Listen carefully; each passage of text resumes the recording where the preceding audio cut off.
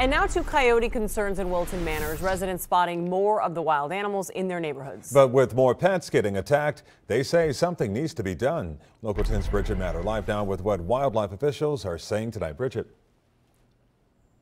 So the biggest takeaway from this meeting is officials are telling people there are steps you can take to protect yourself. They suggest bear spray, alarms, even taking an empty can and filling it with rocks and using that noise to try and scare the coyote. FWC says the biggest thing you should do is make that coyote scared of you.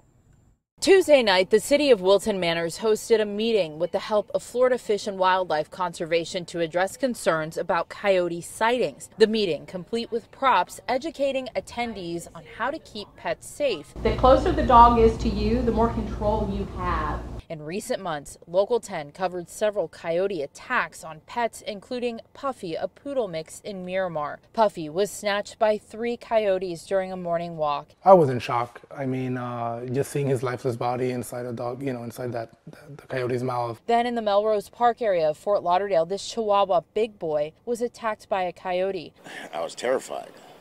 I'm running behind him, trying to catch him and screaming and yelling at him.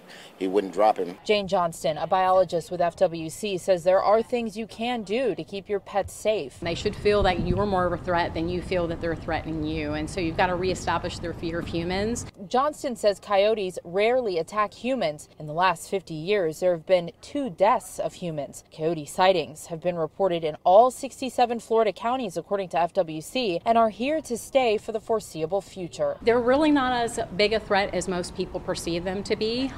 It's just a matter of getting people comfortable with the idea that coyotes are going to be in the community.